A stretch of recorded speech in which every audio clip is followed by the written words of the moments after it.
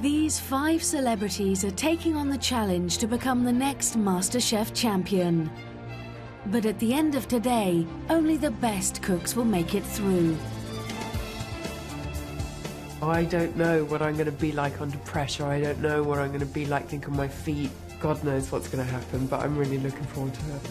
Do you know, I don't know how I'm going to handle the stress and tension. I don't know how big the kitchen is.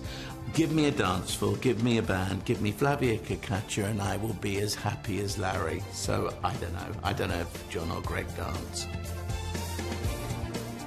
I have done some preparation, but it's like, where do you start? That's the problem. So I was thinking, oh, I must learn to do X and Y, and then I thought, sod it. You know, I've just got to go in there and wing it and hope for the best.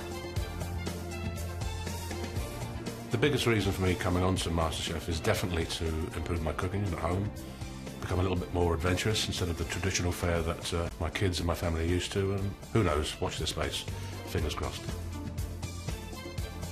I hope that I can move forward with my cooking, so I can be proud and hold my wooden spoon high and know what a coolie is.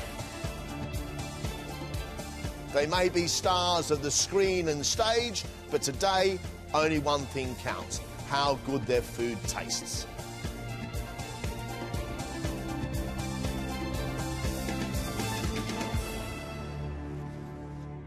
Good to see you, and a warm welcome to the MasterChef kitchen.